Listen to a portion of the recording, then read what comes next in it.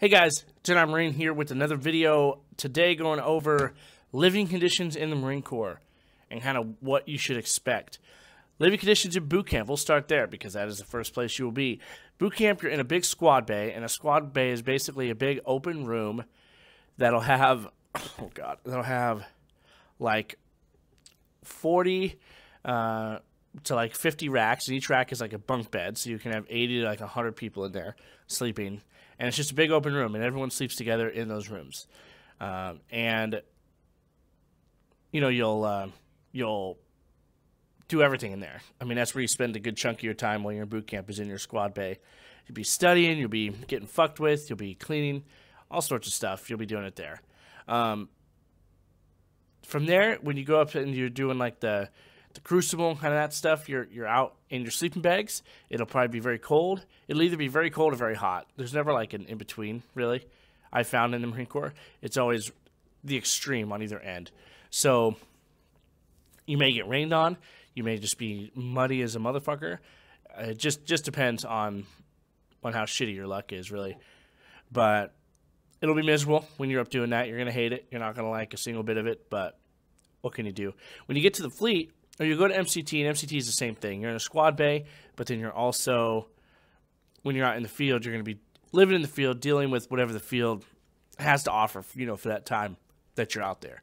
From there, you're going to go to your MOS school, and I can't really speak to that. It just depends on where your MOS school is. Some places have nice weather, some have shitty weather. It just depends. But chances are you'll be sharing a room with somebody, or you'll be in a squad bay in your MOS school. So yeah, chances are that's what will happen at the MOS school. And depending on the MOS school, infantry, they're going to be out, you know, humping. They're going to have their squad bays and stuff still, but they're going to be, you know, you're going to spend a lot of your time out in the field, out on the different ranges, shooting your rifles, you know, kind of whatever it is for your infantry MOS, you know, whether you're a machine gunner, mortarman, all that kind of stuff. You will learn that stuff, and that craft obviously is done in the field. So, grunts, sorry, you're going to be living out in the field a lot. From there, you're going to get stationed in the fleet, and it depends which base you're stationed. Some are better than others, but you will either, generally now, the Marine Corps has gotten away from people living in squad bays once they get to the fleet and they're at their duty station. It still happens. I know a lot of the grunts that I was friends with and stuff in 29 Palms, they had to live in squad bays because the Marine Corps had ran out of actual barracks for them to live in. So they were all crammed in these fucking squad bays.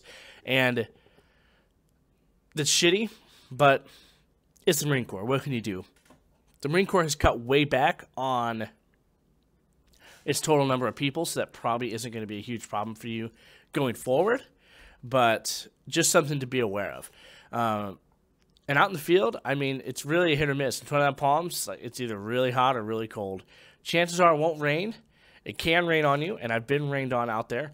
But it just really depends on the time of year, kind of that whole thing. But you're going to be sleeping in your sleeping bag. You'll be out, if you're out in 29 Palms, out in the desert, you'll probably be sleeping on the ground, out in the sand.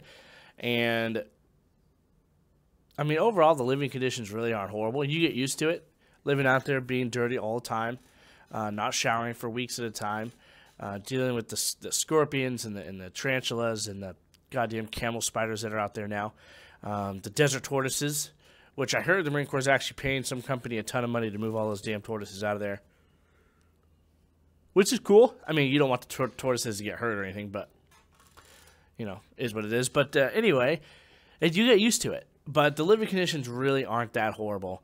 When you get the barracks themselves, most of the barracks are decently nice. I mean, some of the grunt barracks are pretty outdated. I know that my artillery battalion and a couple of the grunt units, they kind of shuffled around, but I think 2-7 was right behind us. I want to say it was 7th Marines, 2-7, 1-7, and who else was it? 3-4, maybe even 3-4 was there. I don't know, but the barracks behind us were decent, were good as well.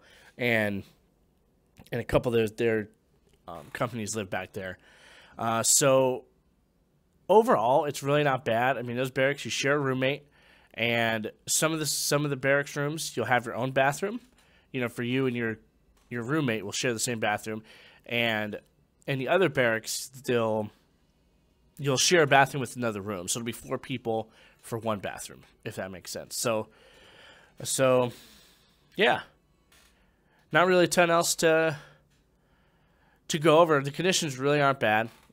Some of it you're not gonna like. You know, some of you may not like getting dirty and muddy. If that's the case, you probably should enjoy the Marine Corps. But overall, it's really not bad. I made it through. I lived 4 years there, and life's going good. So yeah, I'm trying to think, is there anything else to go over? I don't think so. So if you guys have any questions, hit me up, and I'll see you in the next video. Peace. Hey guys, thank you for watching. I really appreciate it. All the links that you need to get in contact with me are down below. Facebook being the best one to contact me. I'm on my phone all the time, so it's just easiest for me to be able to get back to you with your variety of questions that you guys have. And yeah, if you need anything, by all means, hit me up. So please hit that subscribe button so you can keep in tune with future videos. And I'll see you later. Peace.